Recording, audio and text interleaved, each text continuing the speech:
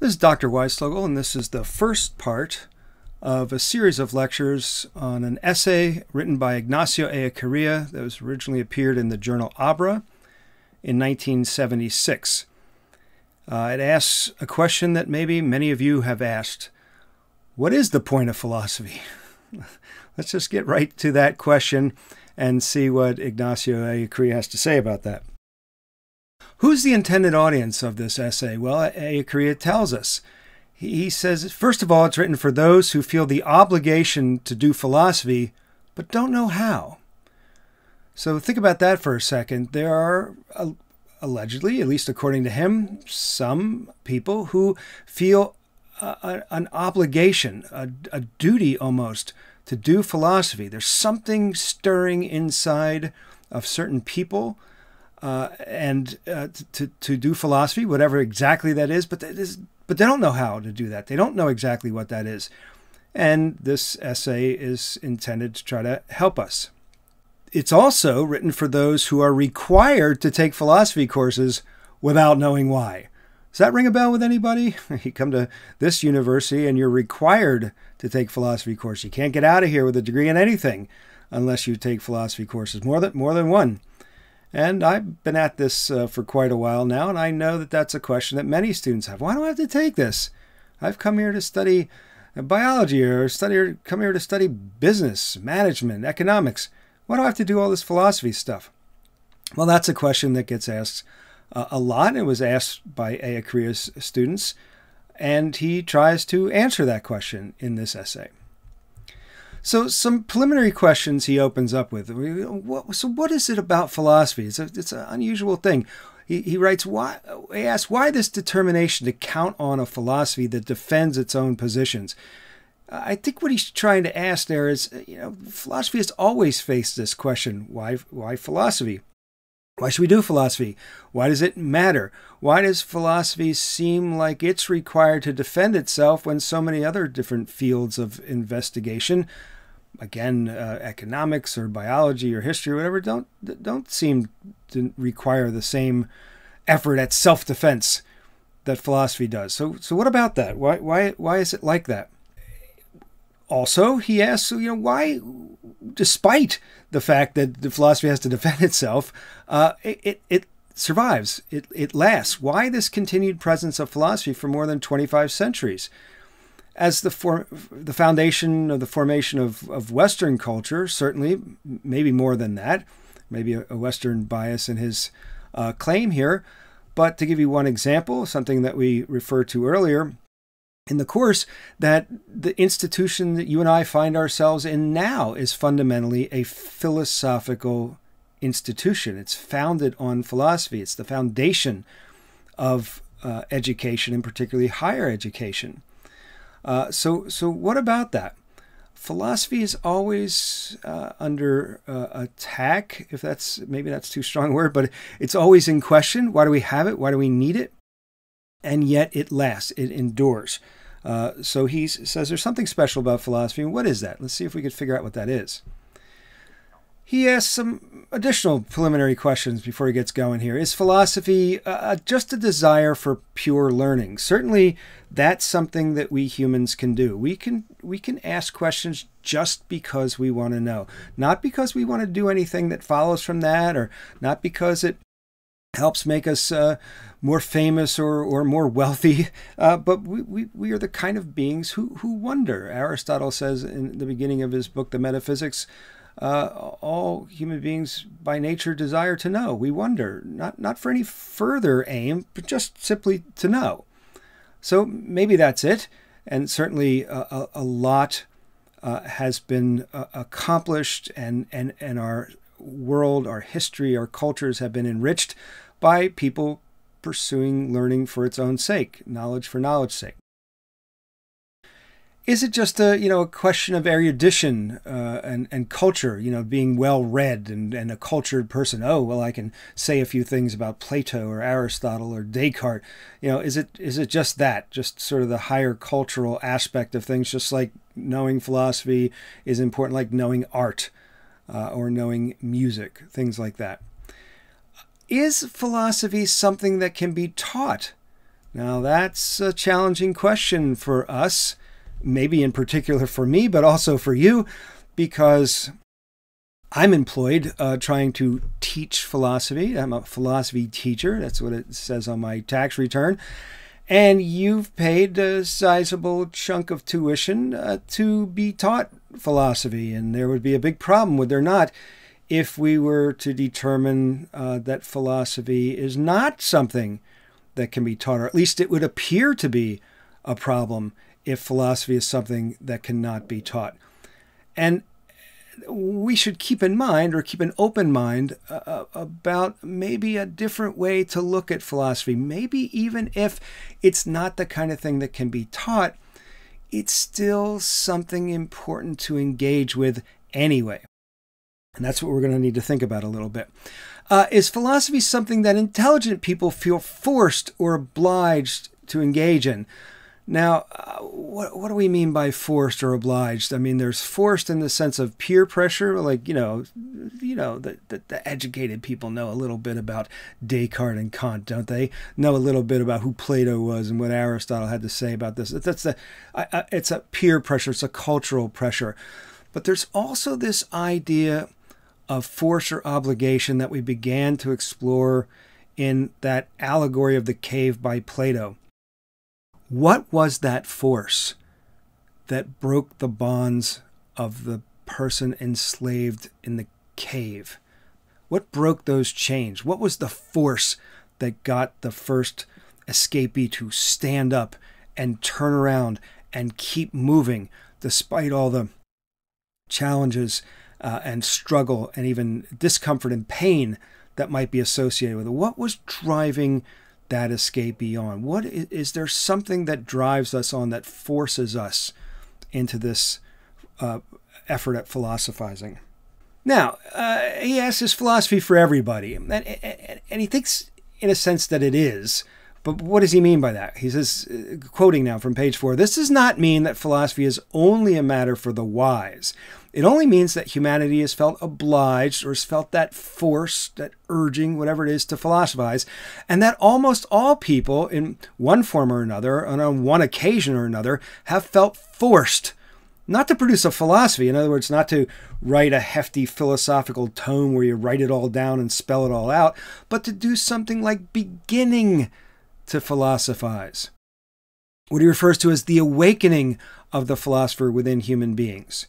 You know, we raised in the first lecture the context of a course like that, like this one, and we started out with the first question: is what does it mean to be human? What kind of a thing, if "thing" is the right word, is a human being? What kind of being is that? And we thought we needed to answer that kind of question before we could answer the next question, which is the ethical question: how is it best for us to be? And we needed to answer that question before we can ask what liberation would really mean. From what, by means of what, to what, and for the sake of what? Right, those are the questions that we raised earlier. And it may well be that to be human is to be a philosopher, not a philosophy professor, not somebody who has to take a bunch of courses in philosophy necessarily, not somebody who has to write a hefty tome spelling out their philosophical system. No one's saying that. That would clearly be false. Not all of us do that. Not all of us can do that. Probably not all of us should do that. There's many, many things that human beings need to do or should do, but all of us, we're beginners, maybe even perpetual beginners in philosophy. Maybe philosophy is a kind of perpetual beginning, to reflect on your life, to think about your life, and it's something that you have to begin again and again. It's not something you could get over and done with and finish and package it up and say, well, that's that. I've got it all figured out. Maybe that's not what philosophy is. Maybe that's why it only kind of masquerades as an academic discipline, where you take a series of courses, get an undergraduate or graduate degree, and then you're an expert. Then you got it. Well, even if you know a lot about philosophy, maybe there's more to it. Maybe there's something else that requires us to begin again and again with this urge to philosophize. Javier Zubiri, who we're going to talk about later, who is in many ways Ellacuria's teacher, and eventually they were great, very close, important colleagues with each other. Zubiri was asked, why do we study philosophy in one of his classes, one of his courses? And Zubiri says, well, for the moment, so that you don't ask that question anymore, that you'll feel like you at least understand that. Why do we do this? I'm hoping that by the time you're done with your studies, your formal studies of philosophy here at the university, at least you won't have that question. At least you'll know why we study philosophy, even though it's so unusual and different from the other disciplines. I hope you'll come away with at least that answer, and Zubiri thinks that you probably will. All right, so the essay is divided into 3 main sections and then a conclusion. So and here we'll just talk about part 1, which is entitled Socrates and the Necessity of Philosophizing. Know what Ellacuria says about Socrates. Quote, "This uncomfortable philosopher who paid with his life for his insistent need to philosophize." You all know the story. Socrates was considered at one time a friend of the, let's call it the left of ancient Athens. And another time he was considered a friend of the right in ancient Athens, and nobody could totally figure him out. And eventually, with all his questioning and asking for answers and demanding that people be able to give an account of themselves and that Athens be able to give an account of itself, he was charged with corrupting the morals of minors and introducing new ideas, and he was convicted on those charges, and he was sentenced to death, and he was executed, all because he asked a lot of questions and talked to a lot of people about his questions and potential answers. What Ellacuria says about Socrates could easily be said about Ellacuria as well. He made people uncomfortable with his questions, and he was forced to pay for his philosophizing with his life, as we'll learn later on in the course. Socrates, Ellacuria says, was a philosopher because he was a citizen. Right? If he were not part of the polis, right, he would not have had the philosophical questions that he has. Socrates himself embodies the question of the relationship between philosophy, of asking and seeking wisdom, and living a political, communal, social life. He embodied that tension, that struggle. And if you have ever read Plato's little dialogue, the Euthyphro, if you took moral foundations with me, I know that you have. You may recall the setting of this little conversation between Socrates and a man called Euthyphro. They're both standing right outside the main court of Athens. Euthyphro is there to bring charges against his own father, as unusual then as it would be now. And Socrates is there because charges have been brought against him, the charges I mentioned just a little while ago. And they're having a discussion about the nature of piety, because in the Athenian way of looking at things, you might think that trying to figure out the right thing to do would have something to do with what the gods might want. But if you simplify, they're having a question about justice. They're having a question about what's the right thing to do. Is it right that Euthyphro brings charges against his own father? Is it right that the persons who brought charges against Socrates, was it right for them to have done so? Was it right for Socrates to have been asking his questions and to have been talking to the youth of Athens about these important questions? Was any of that, was it just? Was it the right thing to do? And the setting of this conversation, it tells us something in Plato's mind about the relationship between philosophy and the polis and the city. If he had tried to make it a courtroom drama, in other words, if the setting was inside the court with the jury and the judge and all that, the judges and all that, the question of justice really couldn't be asked. Why not? Because courts, judges, juries, jails, bailiffs, law enforcement, all of those embody an answer to the question, what is justice? That's our answer. You want to know what Americans think of justice? Look at our justice system. Is it perfect? Clearly it's not perfect, but that in effect is our answer. Same thing if you want to know what we think education is all about. The answer to that question is embodied in our preschools, our elementary schools, our middle schools, our high schools, and our universities. It's embodied in those institutions. Those are our answers. So by the time you get inside the court, the question has already been decided, such as it's been decided. Again, imperfectly, but it's been decided. If you're, metaphorically speaking, outside the polis, which is where humans can't literally be if we're social and political beings by nature, but if we were somehow outside the polis, then philosophical questions would never arise, because philosophical questions of justice, for instance, only come up when we live together. When there's, one cow and 3 people, what do we do about that?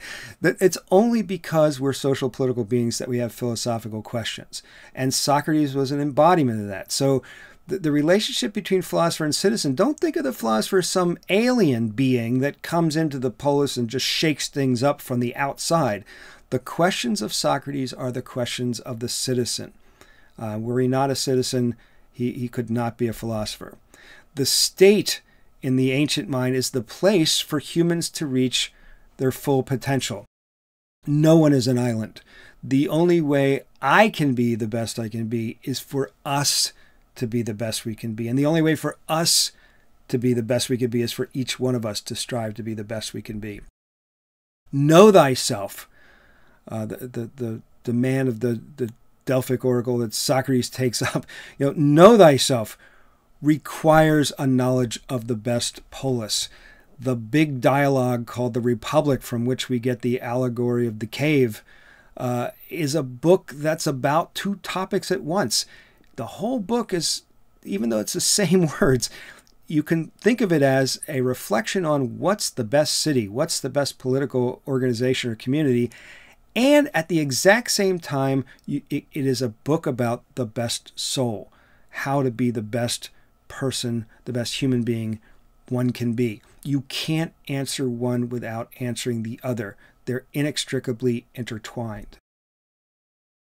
How was Socrates different from other philosophers at his time? Well, there's a lot to be said about the early history of Western philosophy, from the so-called pre-Socratics, the thinkers that came before Socrates, and then Socrates and everything after. But Socrates, following on a group of thinkers called the Sophists, who were not philosophers in the sense that they were seeking wisdom come what may. They were thinkers, and they were important, and they had a political effect, a political role, but they found that philosophizing was, in a sense, too much for us human beings. Better to use our brain power to get ahead, so to speak, to give good persuasive speeches, to have things our way. If we're going to use our brain power, so to speak, stop wondering about the nature of nature and just try to figure out how to get by, in fact, how to thrive in political community. It's about human beings. Well, Socrates agreed with the sophists to that extent. Yes, philosophy should be about us human beings first, not nature. Not that nature is not important, but it should be about us first. Nature is what it is in relation to us, Socrates would say. And where he differed from those sophists, though, is that he remained philosophical. He sought the truth about human beings, not little t truths that could be used to kind of get ahead in the world. It was truth for its own sake. He wanted to be wise about us human beings. Pursuing knowledge leads to the realization of how little we know. Socrates had I'm paraphrasing. Socrates had a friend who had wondered whether Socrates was the wisest one of all. So he went to the oracle at Delphi and he asked the question, is Socrates the wisest one? And the oracle said, no one is wiser than Socrates. Now, oracles are very tricky. They are the mouthpieces of the gods, but they are not very straightforward. Another story, a general went to the oracle and said, he was thinking about attacking the enemy on the other side of the river, and asked the oracle, should I do it? Should I go attack the enemy on the other side of the river? And the oracle says, if you cross the river, a great empire will fall. And the general thought, that's great, great news. So he mounted up the troops, crossed the river, and was immediately defeated. His great empire fell. Right? It's ambiguous. Same with the claim about Socrates. No one is wiser than Socrates. You could take that 2 ways. You could take it like Socrates is way up here, the wisest one of all, and everybody else is down here somewhere. He's wiser than everybody. So no one's wiser than Socrates. He's wiser or way wiser than everybody else. But that same sentence would be equally true if everybody was as wise as Socrates. It would still be true that nobody was wiser than Socrates if no one was less wise than Socrates either. If we were all kind of equally wise. And that's what Socrates learned with his questioning. He said, look, really the difference between me and everybody else is pretty simple to say. When they don't know, they don't know they don't know. When I don't know, I know that I don't know. That's the only difference. Neither one of us really knows with the kind of certainty we'd like to have. The difference is I realize that. I recognize that. They don't. They think they know when they don't. So Socrates' Socratic philosophy, philosophizing, is a kind of humility. It's a humble philosophizing. It's not a know-it-all. It's somebody who says, you know what, it's really kind of hard to know. Certainly to know it all. Might be impossible. So the goal of philosophy, according to Ellacuria, is to become who you are and to build the state. To become who you are and to build the state. He's following up on this ancient Greek ideal of the interrelationship between the soul, as they would put it, and the polis. And Ellacuria uses the terms humanization. That's becoming fully human. Human as you are meant to be. The best you can be. And conscientization. And what he means by that is to become aware of how the polis, how the political community, how the social setting in which we all find ourselves, how that can be the best it can be, and how when it's not the best it can be, it impacts our goal of humanization. So those two processes, becoming who we are and building the just state, conscientization, they need to work hand in glove. You can't have one without the other. The ancient Greeks thought it, Ellacuria does as well. The Republic, that's actually made of two Latin words, res and publica. Res is the Latin word for stuff, substance, things, and publica means the public stuff. So Plato's book, The Republic, is about the public things, and for Ellacuria, it's about knowing how things are, how they actually are, not how they seem, not just as they appear, but how are they actually. And it's also to know how things might be. We have to know both. We have to be clear-eyed about how things are.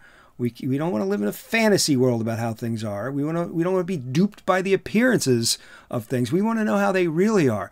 But we want to know how they really are so that we can figure out how they might be. How they might be. We need both the actual and the potential in our minds when we're thinking about ourselves in the polis. And Ellacuria refers to this as a kind of critical knowing. Knowing with an eye towards what are the potencies, what are the potentials, what are the possibilities here. Philosophy, Ellacuria says, is polemos. That's the Greek word for struggle or battle or war. And the battle, first of all, is against oneself. If you're going to philosophize, you're going to be involved in a struggle. And first of all, you're going to be in a struggle with yourself. There is a constant dissatisfaction that one experiences when one reflects on one's life. Now, that might not seem appealing, but think of the alternative. Think of what 100% satisfaction, total satisfaction, no more desire of any kind would mean for the kind of being we are, for a human being. What would it mean for all of your desires, the things that you don't have, the things that you want, the things that you reach for, the things that you yearn for? What would it mean to have all of that extinguished? The short answer is it would mean that you're dead. Because human beings are beings of yearning. We're beings of desire. We're beings of a struggle, if you will. Beings who are never quite satisfied. We are the kind of people like on the Seinfeld episode. We're not interested only in what's on. We want to know what else is on. Right? That's just the kind of beings that we are. And we are in struggle with ourselves not to get complacent with things, to think that what we are is all that we can be. But it's also a polemos. It's also a struggle against the powers that be. And by that, Ellacuria means those that think they know when they do not know. The unwise, as Socrates would put it. The very definition of the unwise, of a fool. The fool is one who thinks he knows when he does not know. That's pretty foolish. Right? Wisdom would say, well, you know what? I don't really know. That's wise. That might not be comfortable. That might feel dissatisfying because I want to feel satisfied. I truly do want to know. But I need to be honest, too. If I don't know, then I don't. And philosophy requires this struggle on two fronts, a battle against oneself and a battle against the powers that be. Quoting Ellacuria again from page 6, Socrates had to let go of everything, and what little remained to him, the last burning years of his life, the ashes of his existence were snatched from him in the name of the gods and of the good order of the state. He asked nothing for himself, only the liberty to think and to speak his thoughts to the world. It was too much to ask, because there is no state that supports liberty of thought. That's a strong statement that I emphasize there at the end. There is no state that supports liberty of thought. Why not? Well, that's a question we're going to need to ask as we go along in this course. First of all, to see whether we think Ellacuria is right. Maybe he's not right. Maybe you could think of a state, a government, a nation that supports liberty of thought. Total freedom to think and to say what you believe. Why does Ellacuria believe that the state always bristles at the idea of full liberty of thought?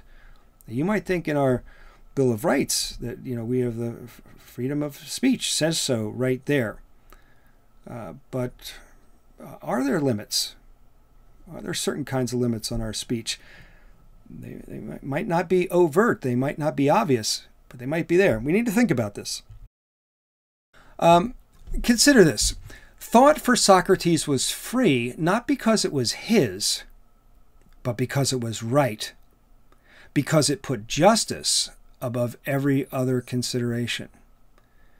We're going to need to think about what freedom really means, what freedom for us human beings really mean. We all know the word and we all love it. We all want to be free. We want that more than anything else. But what would it mean to be free? What is freedom really? And we're getting a hint already of what Ellacuria is going to talk about later on, about the nature of freedom. Freedom is intimately related to justice. Free to find the truth. Free in the truth. The truth, which is justice, is setting us free. You might have heard that phrase before. The truth will set you free. He sees that, Ellacuria does, he sees that in Socrates and Socrates' life and his philosophizing. Reminder from earlier discussion, truth, beauty, and justice, the good, in philosophy we call those the transcendentals because they shoot through all being that is. All that is has a truth, a beauty or order, and a way it's best for it to be in them. These are inseparable. These are what we call convertible. When you're talking about one, you're talking about them all. And so when Socrates was when he put justice above every consideration, it's just saying he put truth and even beauty above every other consideration. Because when you're talking about one, you're talking about them all. Ellacuria talks about philosophy as a vocation, a calling. You can hear the vocal in the word vocation. It's a calling. Something is calling us out, calling to us, calling us forward. A life without philosophy is not worth the trouble. When Socrates was convicted, he had to wait a period of time in jail due to call them technical reasons, before his death sentence was carried out. And in that interim period, there was a lot of movement to try to get Socrates sprung from jail on both sides. His friends certainly were willing to bribe any of the jailers, anything necessary to get Socrates out of jail and out of Athens and maybe to some place that he admired like Sparta. His enemies, the ones who convicted him, realized after they had convicted him and sentenced him that there would be political blowback. And all of a sudden it was uncomfortable for them having to carry out the sentence. And they basically would have turned a blind eye and let Socrates sneak away because they could have used that. See, we were telling you the guy was kind of a traitor to Athens. Look at him. He ran away like a coward. And yet they wouldn't have been the ones to execute him, which was going to get some pushback. Socrates wouldn't go. He wouldn't go. They said, well, why would you go to Sparta? You've said you admire the Spartan way of life. He said, look, I'm an Athenian. I was born here. I was raised here. Athens is like my mother. My mother suckled me, nurtured me, educated me, defended me as I've defended Athens. And if Athens, in its wisdom, thinks that I should drink the hemlock, then that's what I should do. If you exiled me, I would not be me. It would not be me who's in Sparta. It would be somebody else. To be me, to be Socrates, I have to be here in Athens. Think about that. Philosophy requires method. And the word method comes from the Greek methodos, means to be along a way, following a kind of a path. And Ellacuria says, look, it's all well and good to feel the urge, to feel the call, to be philosophical, but you gotta know the way. You gotta go along a way. There's a kind of a discipline, a weird discipline, but a discipline to it. You gotta be able to define your concepts. You gotta be able to know what you're talking about, and you have to hone your ability to be logical, both inductive reasoning and dialectical reasoning. Induction is reasoning from particulars to a general rule. You do it every time you drive over a bridge. How do you know the bridge isn't going to fall down? Because it didn't the last 22,000 cars that drove over it. Doesn't mean it won't fall down, but it's probable. Dialectical reason, well, that's something we're going to need to talk about as we go along later. But you're going to have to learn the technical capabilities of a philosopher. It's not just winging it. It's not just emoting. It's not just feeling your way through life, although feeling and moods and attunement to what's going on is very important. But you can't be one-sided about it. So you feel the call, but then you've got to develop the method. And that's not easy. That's demanding. And maybe that's why we're taking philosophy courses. Because we might all feel the sense of wonder. We might all want to have some wisdom and some knowledge, but we got to know how to get there. We have to know how to do that. And that takes effort, takes work.